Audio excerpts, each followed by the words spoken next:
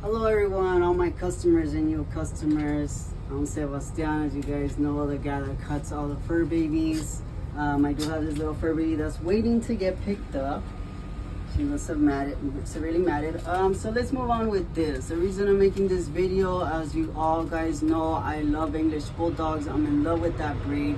I own an English bulldog myself. Actually, he just passed away, but I had him since he was baby newborn. I used to breed English bulldogs.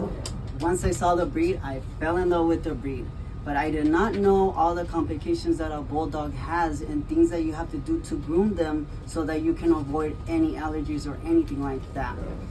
So I do have two different types of groomings that I do for English bulldogs, and this also includes, like I said, English bulldogs, pocket bullies, French bulldogs, bull terriers, sharpeis, bull mastiffs, Great Danes, hound dogs, basset hound dogs, all those breeds that you know that require not just a bath.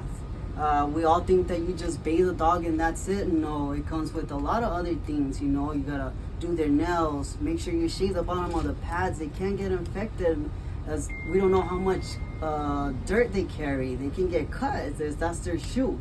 So you gotta make sure you have all those things cleaned up to avoid any fungus or anything.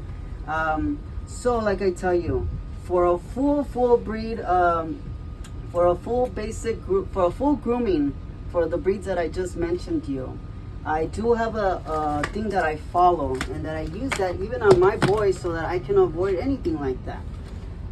So what I do is, we have this that we spray on the paws to avoid any fungal, because English bulldogs, like I tell you, they do get fungus. If you notice that yellow thing under the paws, that's a fungus that's starting, or an allergy that's starting up already.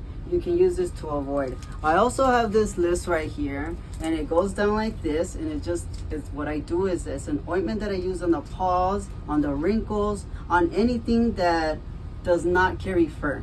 It helps out. Sometimes you see bulldogs and they have that crusty thing. It's an allergy that's starting, or an infection, because it was dirty, and the wrinkles, that's where they hold all. Every time they eat, everything goes in those wrinkles. I also have this other ointment that I will be using also for the wrinkles. It's called the wrinkle paste. That's something that you use to avoid getting all those stains that they get, or that foul smell, the yeast that they have in there, because you need to clean that every day and make sure that it's drying also as well. That's something that you have to do at home every time he's done eating. Sure, he clean those wrinkles. I also have this eye ointment that I use also on the eyes, and I actually add that sometimes before or after, depending on how the eyes look. Something like this is good to use on a daily thing. It avoids from getting, like I said, those tear stains, those tears that just keep on coming down because they have such big round eyes, or it could be that they had a cherry eye or anything. This right here, it cleans out the eye, and it helps you in the future as well.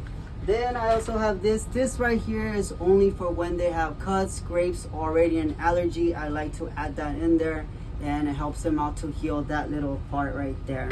I also have this sunscreen for English bulldogs. Some of you like to, you know, just add that. You have dog shows, anything like that. Sunscreen is really good for them, and it's also good for hairless cats or hairless dogs.